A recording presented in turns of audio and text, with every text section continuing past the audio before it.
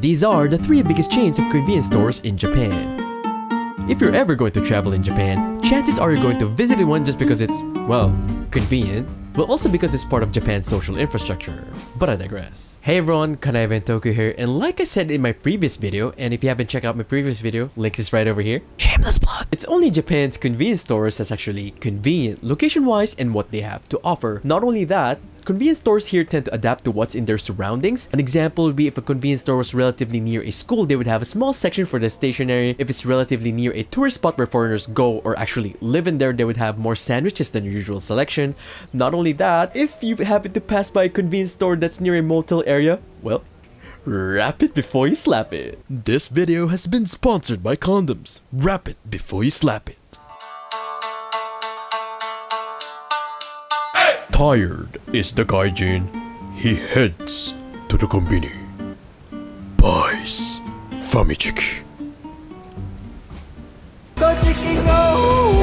Now, Japanese convenience stores have a lot of things to offer. As I have said, they're essential for the Japanese social infrastructure, but they also play a huge role for tourists in Japan. They actually have a lot of things to offer, from foods such as onigiri, sandwiches, and even bentos that are also so Japanese. As you can see over here, there's a lot of Japanese options, such as this one. I exactly do not know what this is, but it looks like Japanese food to me. And you have the omuraisu here as well. Check this out. It's omuraisu. And usually when you buy this in a restaurant, like an omuraisu restaurant, it will cost like $10 or 1,000 yen. But here it's half price.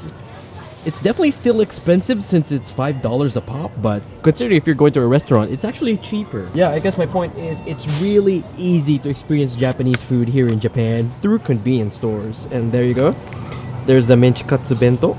That looks so good, I swear. 1,000 calories. Oh my god, no. So like I said a while ago, convenience stores is actually a good way to experience Japanese food here in Japan for a cheaper price compared to, let's say, if you go to a restaurant, rather than paying $10 in a convenience store, you would pay $5 and such. And also they have a lot of selections in general. You have the advantage of actually picking what you want in a convenience store compared to like a restaurant where the menu is really limited. I'd definitely recommend you guys to go to a convenience store at least a day. Come on, give it a day. They also have hot foods such as karage, which means Japanese fried chicken, yakitori, which means the skewer, and also meat buns of different flavors. Most convenience stores will also have quite the selection of hot and cold drinks, from your crowd favorite Japanese green tea to alcohol for days. Now they also have exclusive drinks of their own, just to have some sort of only you can buy here branding, which I tend to never buy anyway, but it's something you should consider since they're relatively cheaper than your typical non-exclusive brand. There's also tons of sweets and ice cream to choose from as well. Most are Japanese branded sweets, but there's also exclusive ones as well. They come in small packets in most cases, good if you just want a piece of the pie. So it is now time for my favorite, and my favorite is actually the Black Thunder. It looks like this, but this is actually the big version because I'm big, I'm fat, I guess.